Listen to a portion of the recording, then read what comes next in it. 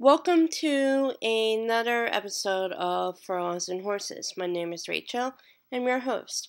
You can find me at my regular racing blog, furlongdrive.blogspot.com, or at the Breeders' Cup blog, which can be found at roadtothecupblog.blogspot.com. Today's preview is on the Pacific Classic. It is a win and you're in for the Classic. It's at a mile and a quarter on Poly at Del Mar. There's a field of 11 entered into this race, and it could have a big factor on a couple of championship titles that I will be talking about when I get to previewing those horses. So let's take a look at the field for this year's Pacific Classic.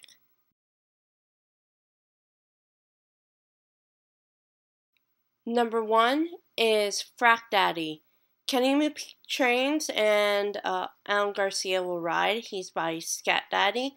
4th in the San Diego, 2nd in the Dominion Day, and he won the Eclipse. He is by far a synthetic specialist. I mean, last year, I think he did okay on dirt, but he is definitely a poly cushion Tapeta specialist. I think a mile and a quarter will be a little bit farther than he really wants to go tomorrow, but I just feel like it's going to be an interesting race for him because he's on the rail, and the fact that he does better on a synthetic than he does on dirt. That being said, he is going the wrong direction finishing wise, and that his finishes have gone worse. But I don't think that's going to be a major problem for him, and could finish better than a few other horses that are in this year's race. Number 2 is Irish Surf. Elvis Trujillo will ride for Dan Hendricks. He is by Giants Causeway. And I should mention that his pedigree, a mile and a quarter, won't be a big problem. Other than Giants Causeway being a classic runner-up, his grand dam is Flanders, who won the Juvenile Fillies by a nose over her stable mate, Serena Son. Irish Surf won the Cougar 2 in his last, and then he was 4th in the Whittingham and an allowance optional claimer. As I said, pedigree-wise, a mile and a quarter should not be a problem. His dam Surfside defeated males in the Clark. I believe might have even been 3 when she did that. She might have been 3 or 4, I forget. But Serious Chance could be a very dangerous horse down the road when it comes to classic time. And he is definitely going to be mentioned when I do my picks. Number 3 is Imperative. Kent DeSormo rides for George Papadromo. And yes, I think I have his name correctly now. By Bernardini, 8th in the San Diego, 3rd in the Gold Cup at Santa Anita, and then he defeated Game On Dude in the Charlestown Classic. He does have some other experience at Del Mar. He was 2nd and 8th in 2 other starts, but I think the magic has run out. The fact that he, once again, he's kind of reverted to his form he had, I believe, before the San Antonio earlier this year, where he finished 2nd. Ran poor in the Big Cap, and then rebounded Charlestown Classic. I just feel like he is more of a dirt horse than a synthetic. And I don't think he will do well. I think mile quarters a little bit farther than he really wants to go as well. But we'll have to see what he does. Number 4 is Ice Cream Truck. And I just have to say that is like the best summer name, Ice Cream Truck. He's by Pleasantly Perfect, who won the Pacific Classic the year after he won the Breeders' Cup Classic. Tiago Pereira will ride for AC Avila. He was third in his last 2 races, including the Cougar 2 to Irish Surf. His best finish at Del Mar was a second last year, and he is actually cross-entered to the Del Mar handicap. Actually, Irish Surf helped him because he scratched out of the Del Mar handicap to go to the Pacific Classic. For purposes of this, I'm going to say he's going to the Del Mar handicap because he has no chance in this race otherwise. However, I haven't heard any announcements about him scratching out of either race. So I'm going to keep him in here, but by the time you see this, he will likely be either have run in the Del Mar handicap or was scratched out for the Pacific Classic. So this, by the time this goes up, it will probably be a little bit out of date, and I apologize for that. As I said, I just feel like he will not run well here. I don't even really know how well his Del Mar handicap chances are, but I just feel like he is a horse who won't do well here. So, make sure I have my numbering correct. And I do, okay. Number 5 is that wonderful, wonderful gelding, Game On Dude. Of course, don't really need to talk a lot about him. Bob Baffert trains, Martin Garcia will ride. By Awesome again, he is the defending champion. Unfortunately, it looks like, though, age is finally caught up to him. 4th in the Gold Cup, 2nd in the Charlestown Classic, and of course, he won the Santa Anita Handicap. Synthetic has never really been his foray. That being said, he ran well and has won on synthetic before, but he is more of a dirt horse, and it looks like he's going to have company on the front end for this race. I don't know. I mean, in my heart of hearts, I want to see him win. I don't think he'll get it.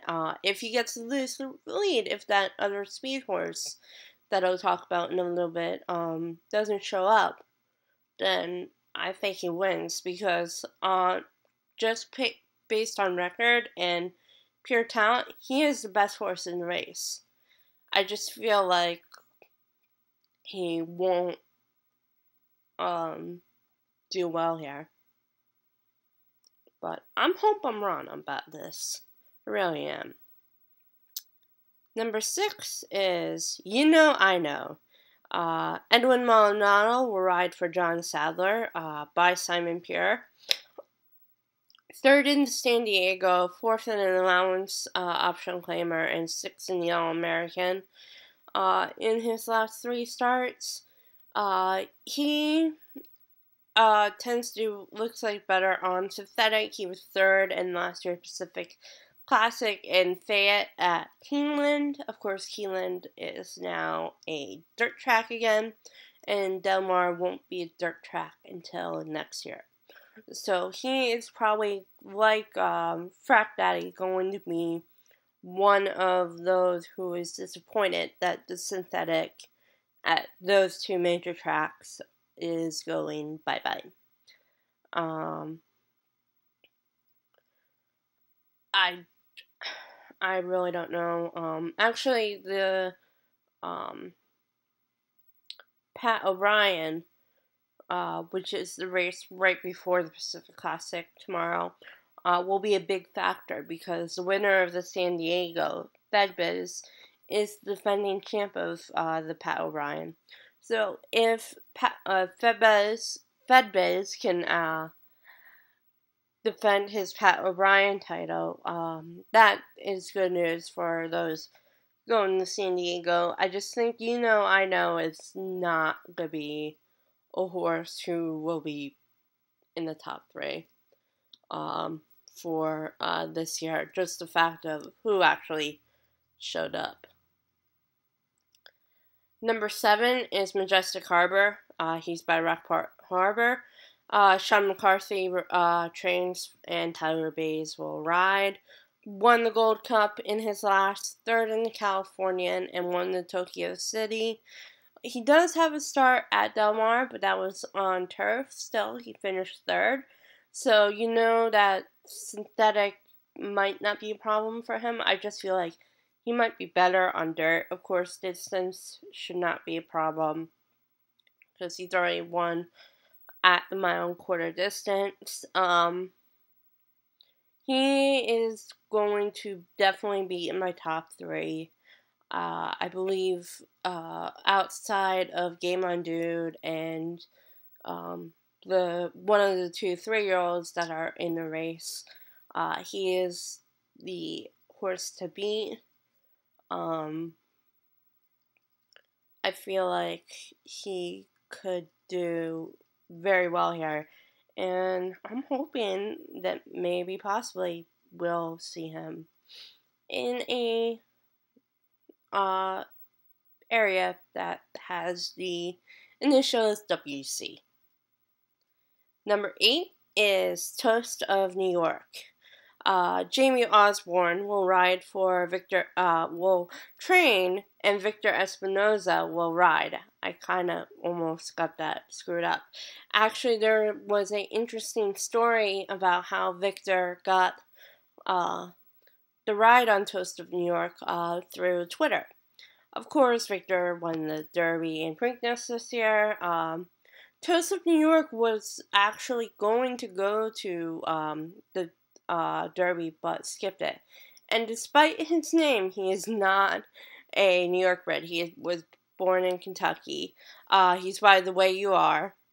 And The Way You Are, I should mention, is from the same female family as Jazzel and Rags to Riches. So mile and quarter won't be a problem. That being said, 6 in the Belmont Derby, and actually the winner of that race, Mr. Speaker, goes today in the Travelers. But he does have some synthetic form. He won the UAE Derby and the small stakes at Wolverhampton in England, and is 3 for 4 on synthetic. I think he's going to love the Poly at Del Mar. Could be a serious contender here. And the fact that he has a jockey who knows the track well helps. And could be a major factor in this race.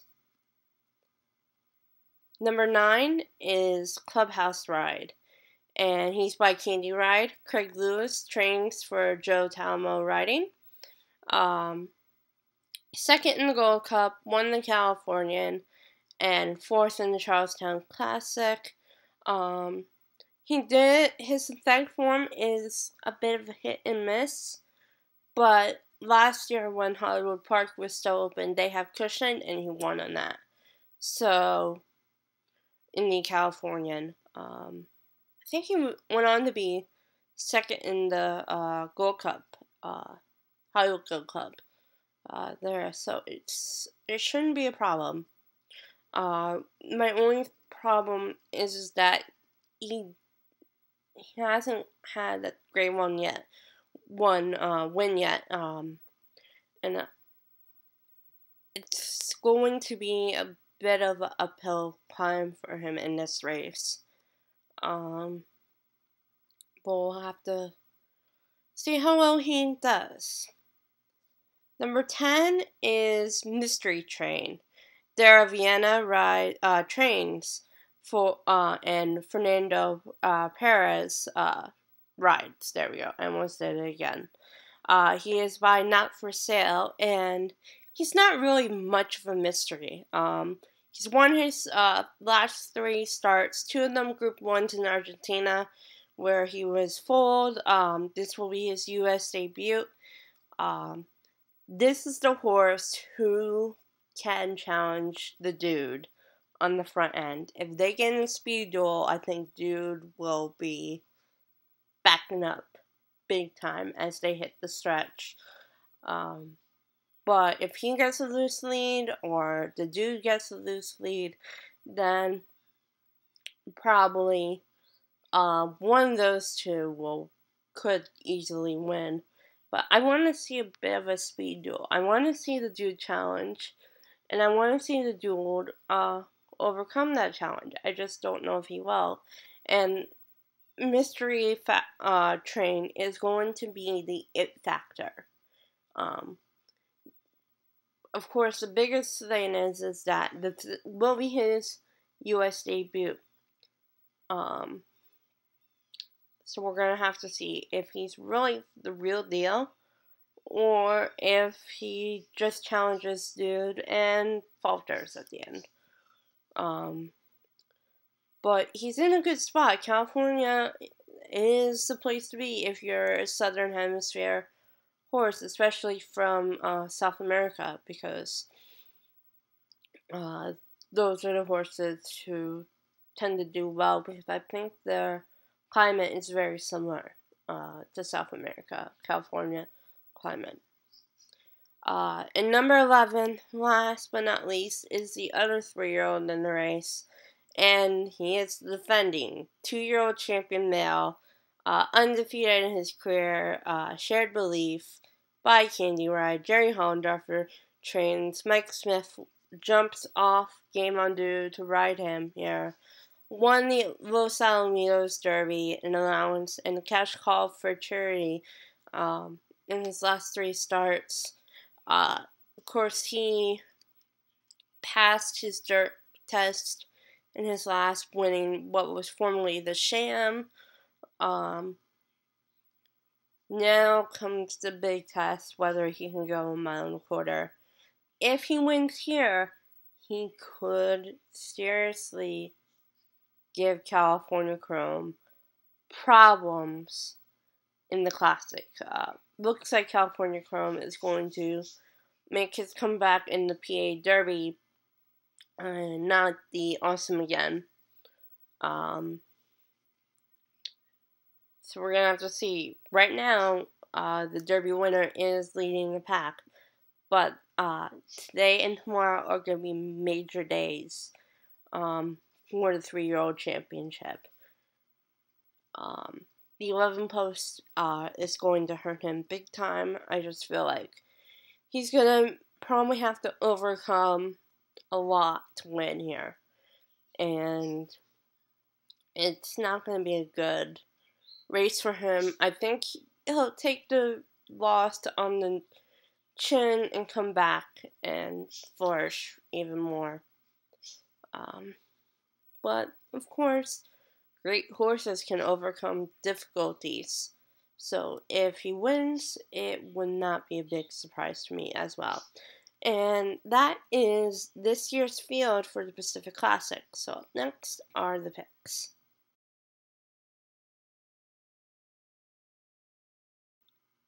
So finally, here are the picks for the Pacific Classic. I'm going to do things in a little bit different order today. I'm going to start out with my 2 dark horses. And those are Irish Surf, on the fact that I feel like a mile and a quarter won't be a problem for him. Synthetic won't be a major problem for him. And the fact that I feel like he could be a horse who will be a major factor down the line in the Classic, I believe, along with my pick to win. I'm not sure about anyone else in the race other than one other horse, being a dark horse, that is. But I just feel like he'll be a major factor into it. Secondly, I have a second dark horse, and the reason why I'm picking him is the fact that he is 3 for 4 on Synthetic, and that's Toast of New York. Won the UAE Derby pretty nicely. First US start didn't go according to plan, but the fact that they are going with an American rider instead of a European rider, I think is going to be a good thing more than a bad thing. And frankly, just the way, as I said, Victor Espinoza got the ride was kind of cool. So Irish Surf, Toast of New York, really couldn't make a better case for either of them, so I'm choosing both of them as my dark horses for the Pacific Classic. So now to win, place, and show. To win, I have Majestic Harbor. I just feel like right now he is the horse who is in the best form outside of my two dark horses. Could be very wrong about this though, but I just feel like he will be your winner. To finish second, I have Clubhouse Ride. I just feel like that hopefully maybe he can get the win, but I'm not 100% sold on him to win this year's Pacific Classic. And finally, I have Frack Daddy. And the reason why I have Frack Daddy over Irish Surf and Toast of New York as my show horse is that I think Irish Surf and Toast of New York have great chances to win. I'm not 100% sold on Frack Daddy, but I do think he will be in the top 3. Of course, I've been run before. I think even though you really never want to have the rail, it is the shortest way around. And it could be helpful, but if he gets boxed in, then he might be done. So, again, to win, because I forgot to go over the horses, after I did the preview for the field, but that's okay. Win, I have Majestic Harbor. Place, I have Clubhouse Ride. Show, I have Frack Daddy. And I have 2 dark horses again, Irish Surf and Toast of New York. So that is it for the Pacific Classic preview. I will be back probably Wednesday. Will probably be my next day I'll be able to get solid recording done, because this weekend has been all about previews and recaps. Leading up to next week, though, there is one winning you're in. It is the Forgo at Saratoga. I'm hoping to have a video preview of that. If I have a video preview of it, that will actually be the first race I preview. The second race I'm going to preview will be the Woodward, which is not a win you're in, but will be an important factor for the Classic and older male division. And that is actually also going to be the second to last Grade 1 race that Tom Durkin's going to call, because believe it or not, we are a week and a day away from his final call at Saratoga, which is quite sad and scary that his legendary career is coming to an end. Check back on Furlong Drive.